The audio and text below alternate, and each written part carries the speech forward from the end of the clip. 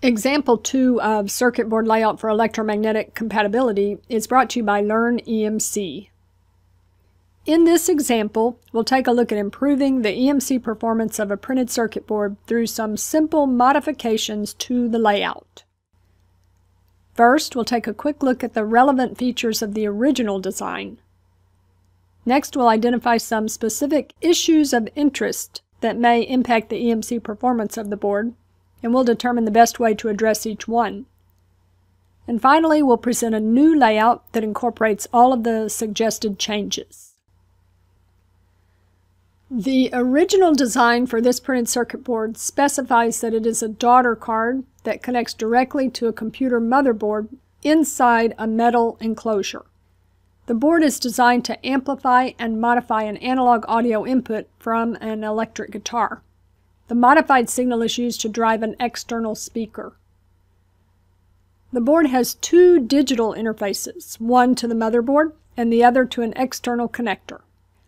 Notice that most of the digital interconnections on the board are not shown. We did this for clarity so that we can more easily focus on certain parts of the design. We'll assume that the locations of the 4 external connectors on this board cannot be changed. Here's the layer stack up for the board. There are 6 equally spaced layers with ground on the 3rd layer and power on the 4th layer. The layers are 1/4 millimeter apart, and since this spacing is less than 1/2 millimeter, the power and ground planes are considered closely spaced. The cable shields on the 3 cables connect to the ground plane and also to the metal enclosure.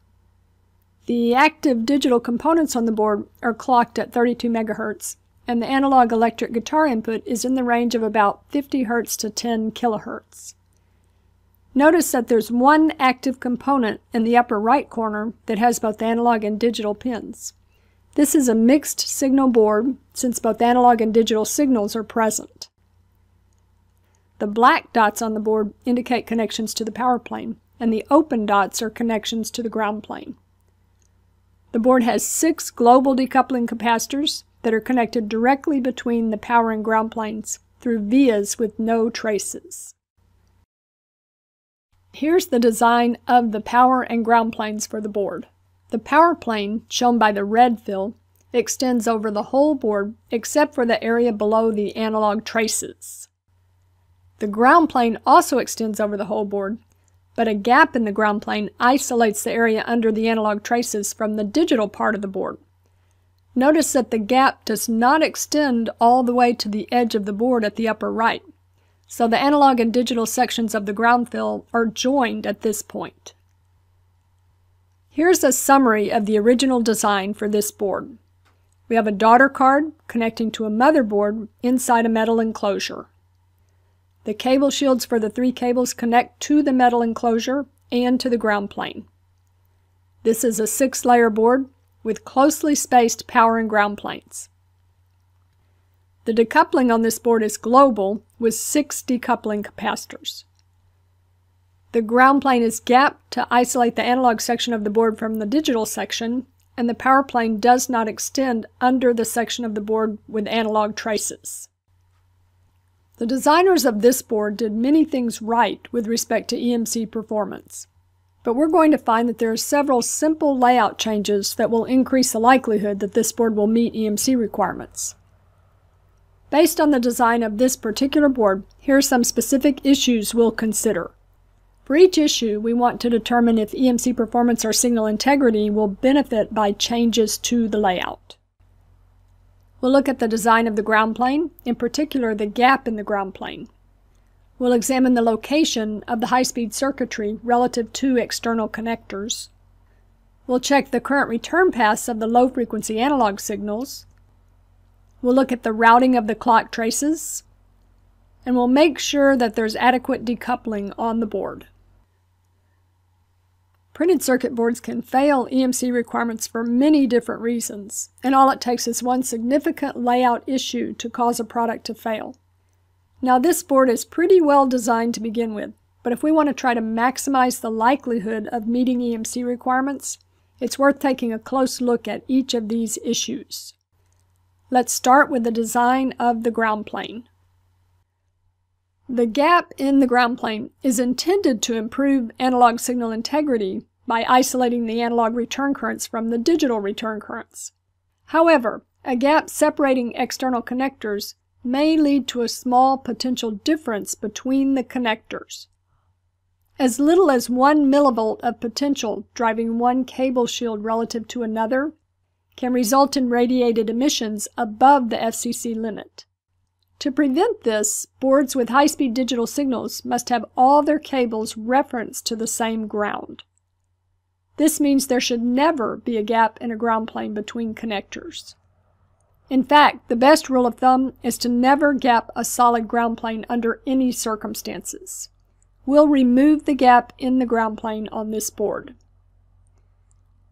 We'll address the issue of the current return paths for the analog signals in a minute, but first let's take a look at the location of the high-speed circuitry relative to the external connectors on the board. In example 1 of this series, we were able to move the external connectors on the board so that there was no high-speed circuitry between the connectors.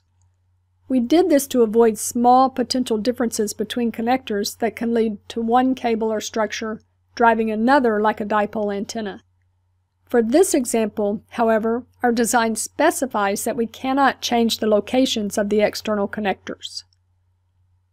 Notice that the low-speed circuitry is located in the upper right part of the board, near the two low-frequency analog connectors. The two digital interfaces are located close to one another in the lower right corner of the board. The digital circuitry must connect to these two connectors, but the fact that they're close together helps limit the amplitude of any potential difference that might develop. In the new layout, we'll keep the analog circuitry near the analog I/O connectors and the digital circuitry near the digital connectors. And that's about the best we can do, given that we can't change the locations of the external connectors. If this board had been surrounded by a plastic enclosure instead of metal, the product would probably have difficulty meeting an emissions requirement. Since the enclosure is metal, we'll rely on the enclosure to short out the potential difference between connectors. Now, even though we're relying on the metal enclosure for this particular radiation mechanism, we'll still want to try to minimize radiation for other mechanisms in order to have the best chance of complying with EMC requirements. Next, let's take a look at the analog signal current return paths to determine whether sharing the ground plane with the digital signals is a problem.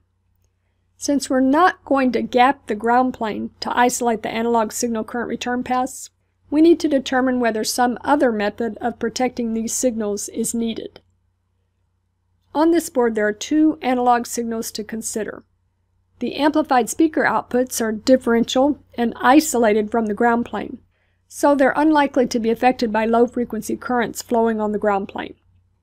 This means the only analog signal that we need to be concerned with is the electric guitar input. This relatively weak signal current enters the board through the center conductor of the coaxial connector and travels to the input pin of the amplifier. The return current for this signal is dumped onto the ground plane at the analog ground pin of the amplifier and finds its way back to the shield of the coaxial connector.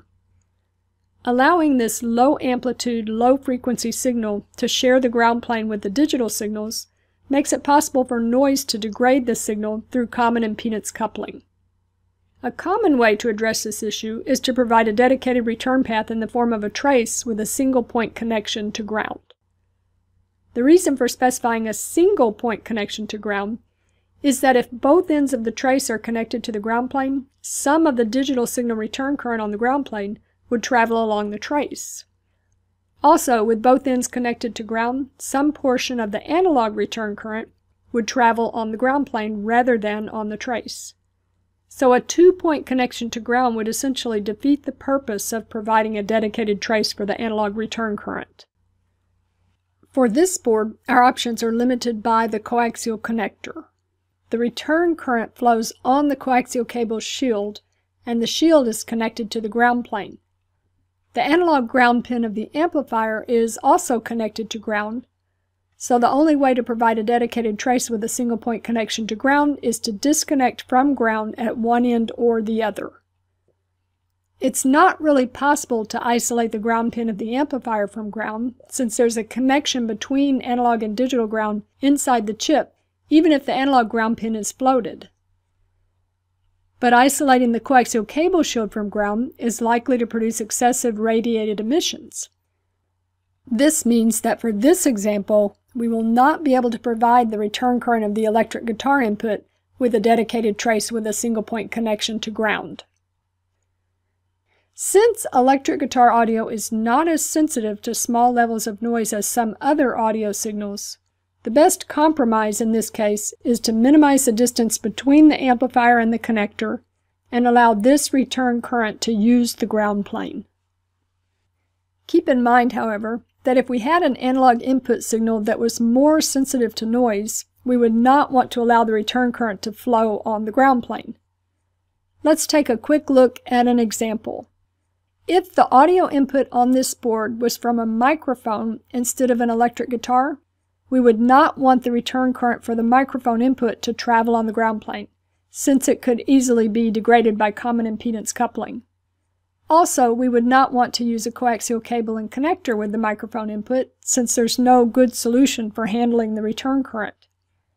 A microphone signal should be conveyed differentially on a pair of wires isolated from ground. This would require an amplifier with a differential input, as shown in the diagram. But in our case, the electric guitar input is not as sensitive to noise, so we'll just shorten the distance and allow the return current to travel on the ground plane. The analog traces can be routed on layers 1 and 2 so that the ground plane effectively isolates them from noise on the power plane. This means the power plane can be filled in below the analog section of the board, although there's no particular advantage to filling in the power plane, other than a slight increase in the capacitance between the power and ground planes. Concerning the routing of the clock traces on this board, notice that the 32 MHz clock traces are longer than necessary. Long traces carrying high-frequency signals are more likely than short traces to couple energy to other structures. Because the clock traces carry the highest frequency signals on the board, it's a good idea to minimize their length. Also notice that one of the clock traces runs very close to the top edge of the board. Routing a high-speed trace close to the edge of a board is usually a bad idea, since it can easily couple energy to external cables and other structures. On the new layout, we'll shift components and reroute the clock traces to reduce their length and keep them away from the edges of the board. Now let's take a close look at the decoupling on this board to make sure it's adequate. Recall that the power and ground planes are on closely spaced adjacent layers, so all of the decoupling is global. This means we don't need to worry about placing the capacitors very close to active devices. We can just scatter them around the board. The existing decoupling capacitors are scattered around the board, and they're connected directly to the planes using vias in the pads, just as they should be. Notice that the vias are located very close together on one side of each capacitor, which is optimum for global decoupling. So the decoupling on this board is done exactly right with just one exception. There are not quite enough decoupling capacitors for the board. One capacitor per active device is generally not sufficient on high-speed boards where the active devices may have multiple power pins. We'll add more global decoupling capacitors in the new layout. Now that we've explored each of these issues and decided on several simple changes to improve the EMC performance of the board, we're ready to see the new layout. Here's the original layout and the new layout side by side. The components have been rearranged to allow the 32 MHz clock to be distributed more efficiently, as shown by the blue traces. None of the clock distribution traces runs near a board edge, and the distance from the clock driver to the most distant device has been significantly reduced. This allowed us to shorten the clock traces considerably. Concerning the unamplified electric guitar input, we decided to allow the return current to travel on the ground plane, but we reduced the distance it had to travel in order to reduce the exposure to common impedance coupling on the ground plane. This should work in this case since electric guitar audio is not as sensitive to small levels of noise as other audio signals. But with a more sensitive signal, we'd have to come up with a different solution. We added additional decoupling capacitors to the board. Note that the rearrangement of the components left an empty region on the left side of the board. The power and ground planes could have been removed from that area, but we've chosen to leave these areas filled in order to maximize the capacitance between power and ground planes. We placed some decoupling capacitors in this empty region. Here's the new design for the power and ground planes. We removed the gap in the ground plane, and in terms of improving EMC performance, this may be the single most important change we've made. A gap in the ground plane can lead to potential differences that can cause significant unintended radiation. By removing the gap, we made this type of radiation much less likely. We also filled in the power plane beneath the analog section, since without the gap in the ground plane, there was no longer a need to leave this area unfilled. This new layout is significantly more robust than the original board with respect to EMC and signal integrity. We stated earlier that the original board was fairly well designed in the first place, and there's a possibility that EMC problems would not have arisen.